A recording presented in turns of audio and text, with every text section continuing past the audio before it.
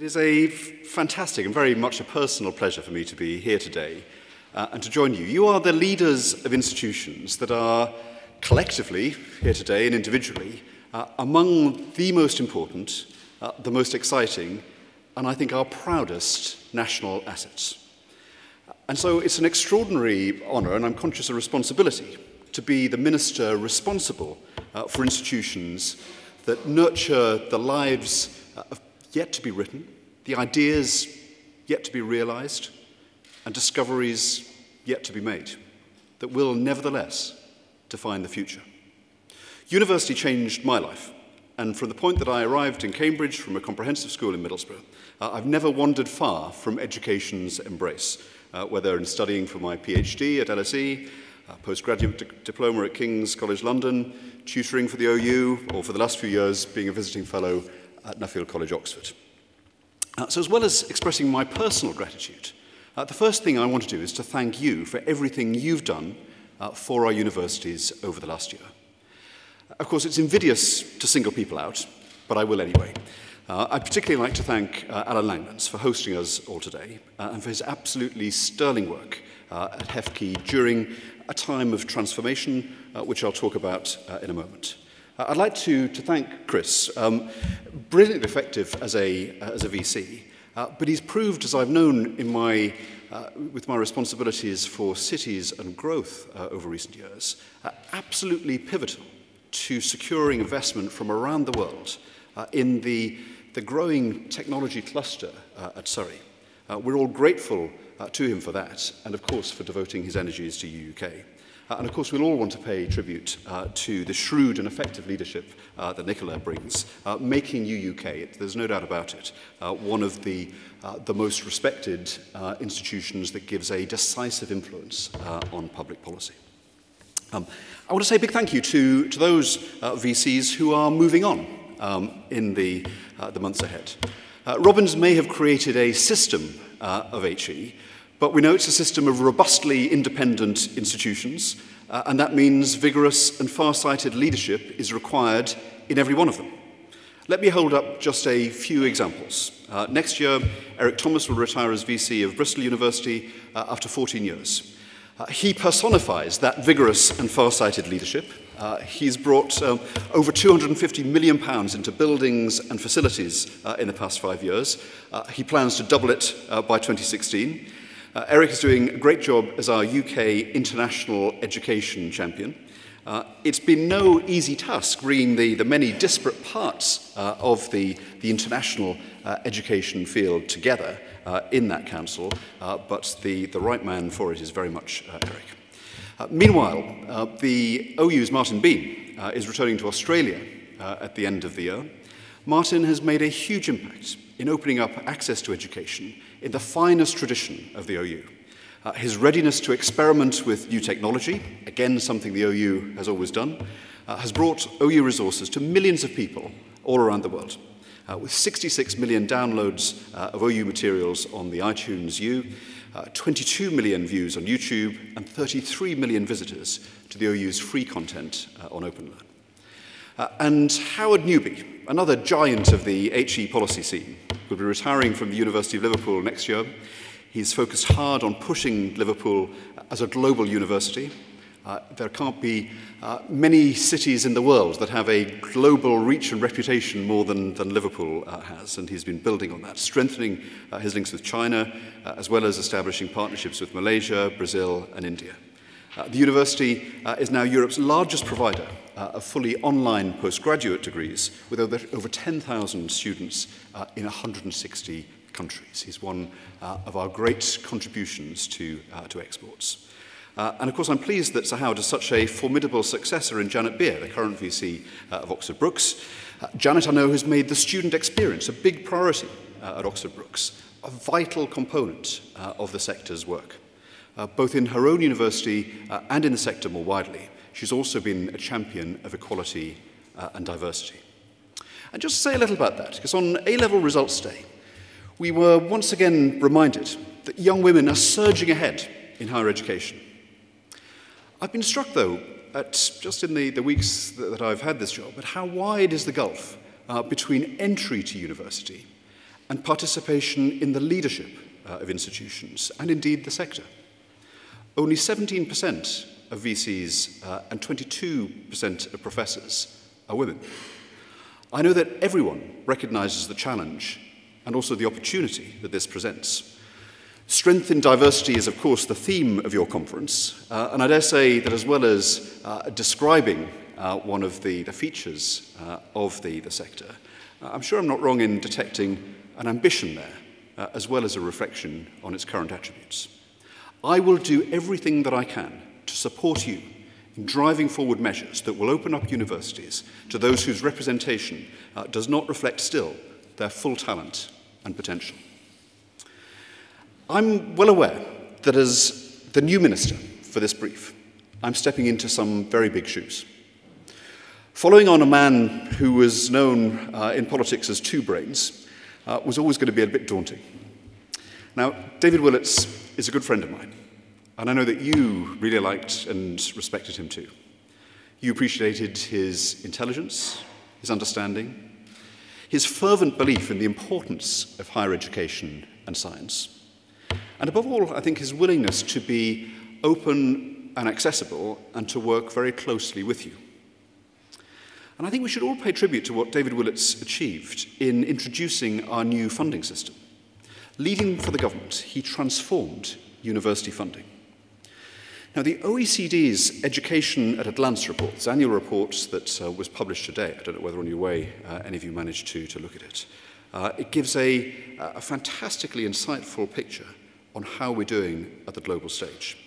And I think it really underlines the progress that we're made. I met with the lead author, Andreas Schleicher of the OECD, yesterday.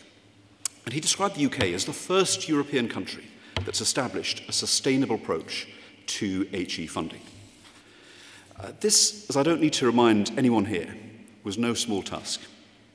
But now that the hard work has been done, I think it's worth reflecting for a moment on how far we've come and how much better things are now than they would have been had David not grasped the nettle of reform.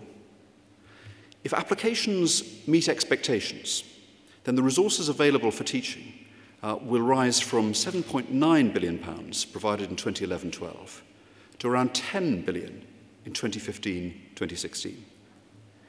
If we hadn't made these changes, you can be sure that the regime that you would be operating in as Vice-Chancellors would be much more difficult.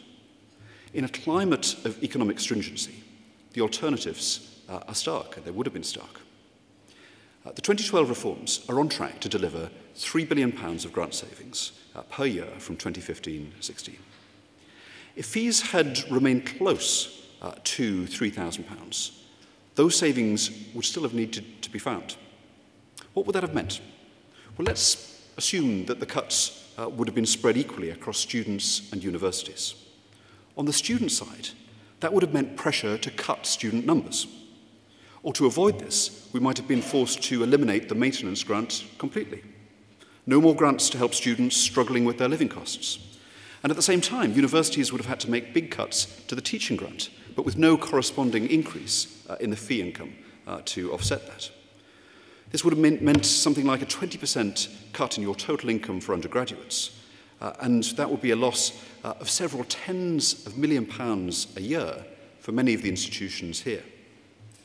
Instead, the new regime, hard fought for, has been all about putting students and the value of the experience they receive at the very heart of the system, where it ought to be. It's been about increasing information to inform choice, driving up the quality of HE, freeing you from restrictive student number controls, and helping students to get their first choice of university. Now, I wrote my PhD thesis in the Lionel Robbins building of the LSE. It was a reminder of the enduring power of good policy over the lives of millions of people over the generations. And at a time when demand is outstripping supply, and the goal of achieving equal participation, regardless of background, is still far from attained, to have cut the number of students would have been to turn our back on Robbins' vision, and to have sounded the retreat on the 50th anniversary of his great report would, I think, have been doubly shameful. To quote the man himself, higher education courses should be available to all who are qualified by ability and attainment to pursue them and who wish to do so. I stand by that principle. And because the new financial regime has put higher education on a more sustainable footing, we are, for the first time, in a position to make those words a reality. Opponents of our reforms warned that raising fees would put young people, and especially those from poorer backgrounds, off from going to university. The good news is that young people are continuing to prove the critics wrong. In England, the current application rate for 18-year-olds increased to its highest ever level, nearly 35%. And even more importantly, the application rate for 18-year-olds from the most disadvantaged areas in England was also at a record high of 20.7%. The latest data from UCAS shows that more students from disadvantaged backgrounds have secured places at university than ever before.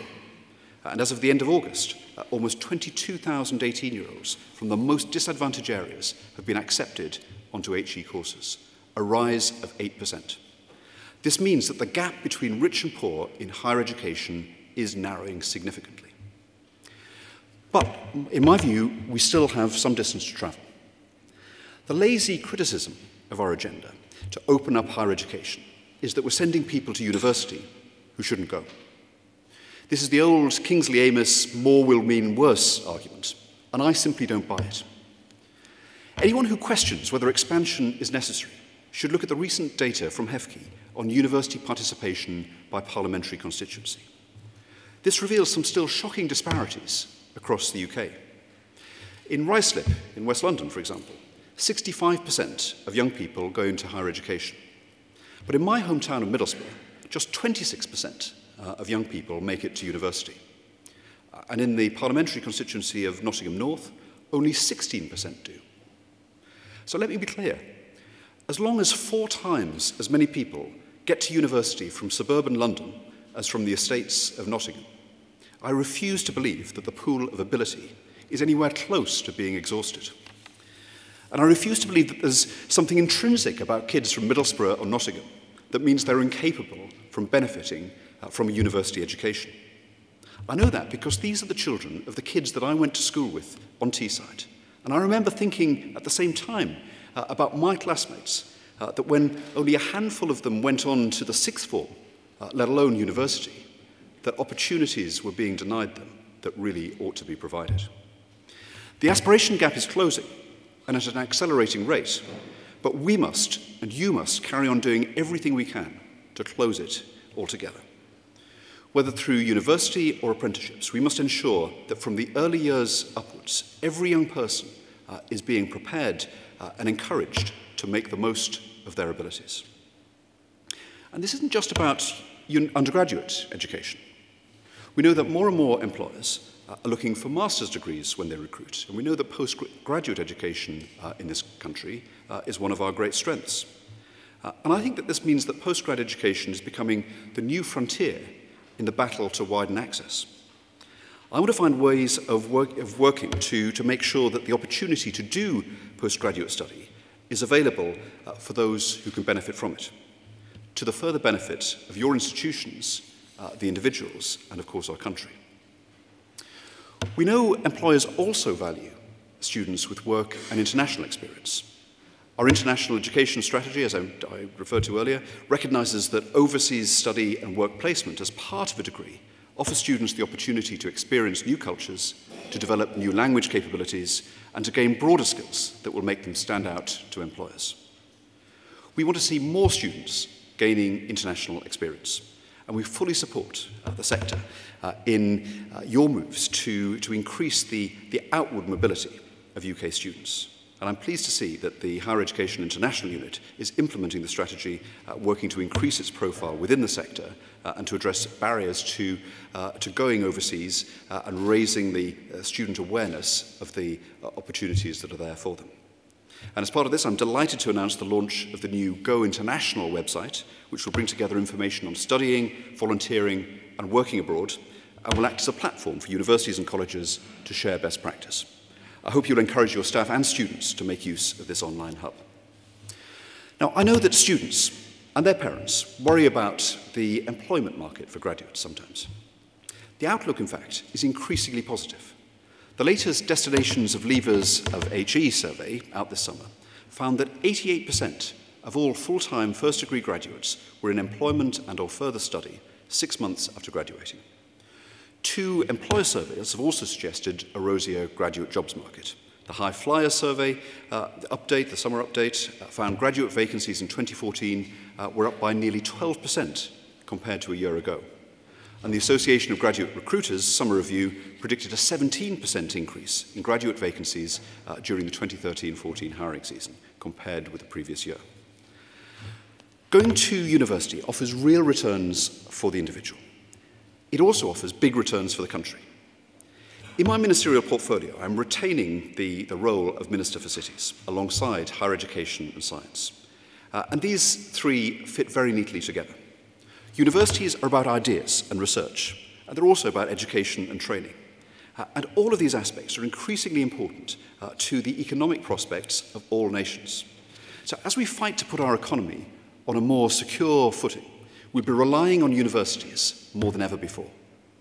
When it comes to ideas and research, we know that across the country, a deepening association between universities and business is incredibly important, from spinning out new companies to helping existing businesses to innovate and grow. And cities, like this one we meet in today, across the UK rely heavily on universities to develop their strengths and the skills of the people within them. I've seen time and time again in my work to boost growth in our cities, the increasing certainty that universities are right at the heart of that growth. The UK's 9 regional impact reports did a wonderful job of spelling this out. In the North East, for example, you found that for every 100 direct full-time equivalent jobs created inside universities, a further 104 UK jobs are created in other industries. This is backed up by research, long-standing research, by Professor Michael Parkinson, then at Liverpool John Moores, who examined cities across Europe and found that higher education institutions in the regions do much to lift the economic vitality of their nation. Whether it's Munich, Germany, Tampere in Finland, to places like Leeds, Sheffield, Manchester and Newcastle. Michael demonstrates the essential role that universities have played in both the growth of local innovation systems and in the development of the skills base. That's why I'm so delighted that in every one of the 39 local enterprise partnerships, every one of them has a representative from a higher education institution on their boards. That wasn't a requirement, but the fact that in every single case an HEI representative is on that board, I think is a reflection of the increasing centrality of universities to growth. And we don't need to look far for great examples of universities delivering growth. As the world shifts away from its dependence on fossil fuels, the new multi-billion-pound markets that are growing for bio-based products are increasingly attractive and increasingly important. Just up the road from here, BioVale York, an exciting innovation cluster for biotech, is capitalising on this market. The government committed up to £8 million to this £49 million project in July as part of the local growth deals that I spearheaded in July. And that was for the Leeds City region and the York, North Yorkshire and East Riding local enterprise partnerships working together. BioVale brings together industry with world-class researchers in biotech, chemistry and agriculture from the University of York, as well as providing new opportunities for brilliant engineers from this institution. I'd like in particular to pay tribute to Professor Bob Cryan, the VC of Huddersfield, who sits on the board of the Leeds City Region LEP, and Professor Colin Mellors, Pro-VC at the University of York, who sits on the board of the North Yorkshire LEP. Both have been absolutely fundamental to the success of this initiative, not only promoting higher education in their institutions, but all of the private sector elements in their respective growth deals.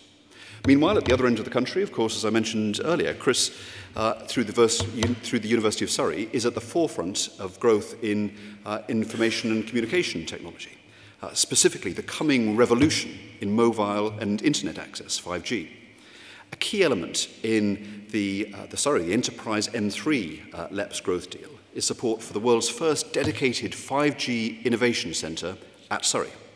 This will be a testbed facility with some fantastic experimental kit that local businesses, as well as university researchers, can access. And it's at the heart of some of the most exciting developments that are on the horizon, such as the Internet of Things, smart cities, and future internet technologies.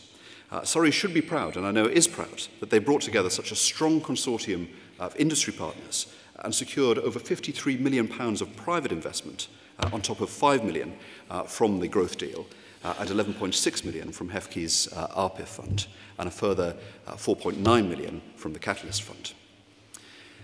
At the end of last year, we asked Professor Sir Ian Diamond and UUK to undertake a review into where the HE sector could go further and become even more efficient and effective across both research and teaching. Ian's review is looking at important areas such as asset sharing, estates, and the HE workforce. In fact, there's a great example here at Leeds, where the N8 group of northern universities are collaborating to share a world-leading £3.25 million high-performance computing facility.